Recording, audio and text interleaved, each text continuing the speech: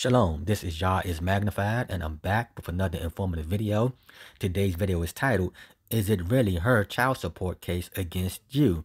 But before I tackle this subject, as always, I must state for the record, I'm not a lawyer, I do not practice law, and I do not pretend to. All my videos are for informational and educational purposes only. They're all facts and all truth. Nothing more, nothing less. So with that being said, let's get to it. Oh yeah, guys, but before I proceed forward, I need you all to hit that like button. And if you're new to my channel, hit that subscribe button. And also hit that notification bell so you all can be notified as I drop these powerful videos.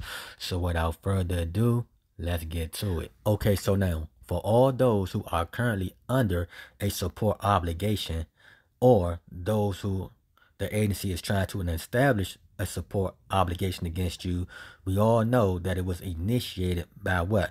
By the custodial parent, who's usually a female, went down to the agency and applied for services, okay? But in order for one to apply for services, they must do what, guys? They must fill out an application, okay? So now, as we have on the screen, we're coming from El Paso County, Texas, okay? The reason why I'm doing Texas is because there's individuals who's trying to teach you all that child support is in fact the child's mom case against you. So we're going to find out if that statement is true or not, okay? So now, let's go over the application. It reads, custodial parent application for 4D services. So again, guys, this is simply a what? An application. For what? 4D services. That's it. That's all. But as you all know, and I continue to stress, that when you're entering into these child support hearings, you are in fact being sued, okay? So we're going to find out, is it your child's mom who is suing you for support? And if it is your child's mom who is suing you for support, then that makes it her case. But if it's not your child's mom who is suing you in these cases, then it makes it someone else's case. Okay, so we're going to see if it's your child's mom who is in fact actually suing you in these 4D cases. Okay, but let's pick it up at the top. It states what, guys?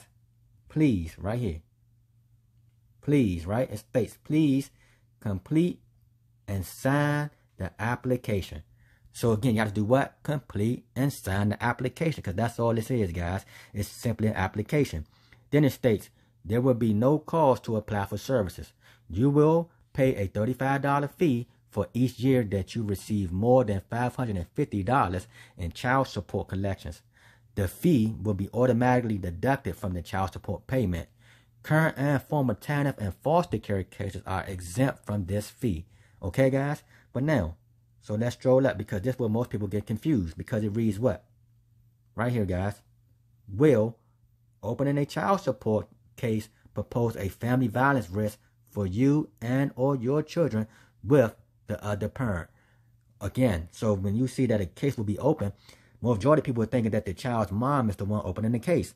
But we're going to see if that's true or not, because it doesn't say who will open a case. It's just asking, will opening a case pose family risk of injury or harm to you or your child? That's it. That's all. And it further asks the same question again for anyone who's having like other relatives that could cause risk or harm to the parent, the custodial parent, or the child.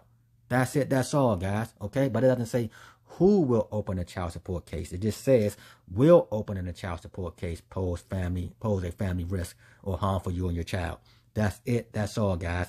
But before we proceed forward, let's go over the definition for the word application so we can see what in fact the application truly is. So now let's go there. Okay, so now, as you all can see, we are in fact coming from the Black Laws Dictionary. We're going to pick this up at the top where it states application, and it simply states a putting to, placing before, preferring a request or petition to or before a person. So again, guys, when you're filling out an application is simply a request. That's it. That's all. To further prove that, let's go to the next line. And it states what? The act of making a request for something. That's it. That's all, guys. So when a custodial parent, majority of the time it's the child's mom, when she go down to the agency and apply for services, she's simply requesting for Title 4D services, okay? But now, after she requests for these services and she fill out the application, let's find out what happens next. So since we're dealing in the state of Texas, let's go back to the state of Texas to find out what happens next after the child's mom fills out the application. Let's go there. Okay, so now, as you all can see, we are in fact coming from where? Frequently asked questions about child support. And we're coming from where? The Attorney General for Texas, all right? And it states what? Mission statement. We're not going to read that. We're going to go down to what happens after they apply for services, right? So now let's continue to go down. I think page 6 should be good enough. 5, 6, right here, guys. It says, how do TANF recipients seek child support? It states, to receive TANF benefits through the Texas Health and Human Services Commission, recipients must cooperate with the Office of Attorney General's efforts to identify the children's non-custodial parent and collect child support. Then it states what, guys? TANF recipients must assign to the state their rights to what? To child support collections. Okay? So they assign to the state their rights to child support collection. That's it. That's all, guys. So now once they petition for services, there's the whole point of petitioning for services for the child's mom to do what? To sign over her rights. Once she signs up her rights, it's no longer her collecting support. It is now what? The corporate state of Texas collecting support like any other corporate state to start collecting support. That's the purpose of the services, guys. If you all remember, I did a video titled what? The third party intervenor. In child support cases, there's always a third party intervenor, which is in fact what? Which is the corporate state. That's it. That's all, guys. So for anyone to tell you all that it's the child's mom case, that's a lie, right? And to further prove that, and the person who's telling you all that it is the child's mom case that's pursuing after you, let's go to his case and let's find out who is pursuing after him. So without further ado, let's go there. Okay, so now, someone may say, well, Yah's magnified. What you just read says TANF. But what about Title 4D? And I would simply say, well, they're basically the same, okay? The only difference between TANF and 4D is this. TANF is recuperation of taxpayer funds, meaning that the child's mom is receiving public assistance and the taxpayers are paying the child's mom directly through the state's treasury, okay? So what the agency would do is the agency will have the child's mom come down and sign her rights over to the state, right, for collections. So the state would then take those collection rights through the application that the child's mom paid and then do a search for the child's father to do what? To establish paternity. So once they find the child's father, they bring him into the court, okay? The state brings him into the court to establish paternity. And then after the paternity is established, then the state will proceed forward with what? The support collection activities, meaning that the judge will make a ruling against the father and have the father repay the state's TANF benefits that the child's mom received, okay? That's between TANF and 4D. But 4D is simple. 4D is basically to prevent women from receiving TANF services, okay? So to prevent them from receiving TANF services, they will simply have the child's mom sign her rights over as well. The same thing that happened in the Title 4A case. The Title 4D agency will also have the child's mom sign her rights over, okay? And then after she do that, then the Title 4D agency will then petition the court to establish paternity. And after the paternity is established, then the Title 4D agency will then do what? Get an order against the father. And then the father is now paying child support through the agency, which the agency would then take its percentage out of and then turn it around and pay the child's mom, okay? Same thing in this case right here, okay? Since Excel West, aka Wassail Bay, is telling people that child support is the case, it's the mom's case, then let's see who's coming after him in his own case. So now we see that Excel West III, right? His child's mom name is Raina, right? So let's see if Raina the one is coming after him. Okay, because it states what? If you look at the clause number, right? The clause number says D1AG. That AG stands for, guys, Attorney General. Clearly letting us know that it's the Attorney General's case. At the top, right? It says, right here, guys. At the top, it clearly says what, guys? OAG number. It doesn't say Rainer's number. It says OAG number. It lets us know that this is what? An Office of the Attorney General's number. Why? Because the child's mom signed her rights over to the third-party intervenor. I also did a video titled The Third-Party Intervenor, which I will post in the description box so you all can go back and watch that video as well. Okay, but then it further states what, guys? Let's read it. This was a motion for enforcement of child support, okay? And it states what? Pick it up at 1, guys. The Office of Attorney General, right?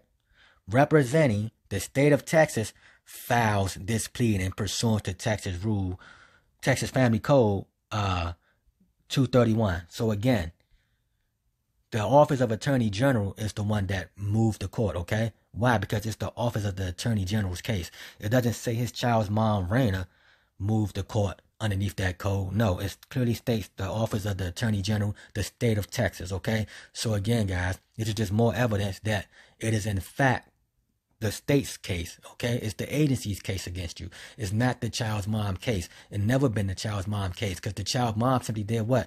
What I told you all from the beginning. She applied for a service, and after she applied for a service, it required her to do what? To surrender her support rights.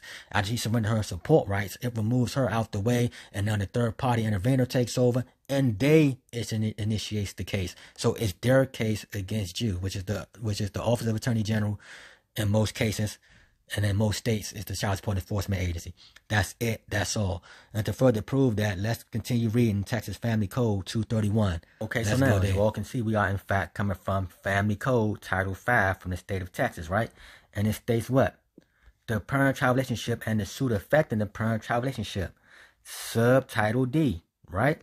And it states what? Administrative services. We know that child support is in fact an administrative agency.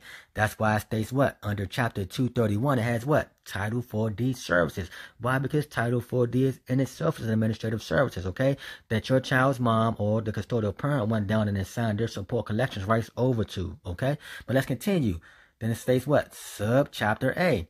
That clearly states what? Administration of the Title 4D program. But then it states what? Section 231.001. Designation of the Title 4D agency. The Office of the Attorney General is designated as the state's Title 4D agency, okay? So it's the Office of the Attorney General that's coming after you underneath the disguise of the Title 4D agency. But let's continue. Then it states what? The development of statewide integrated systems for child support, medical support, and dental support. What, guys? Enforcement. Okay, so it's the Title 4D program that does the enforcing.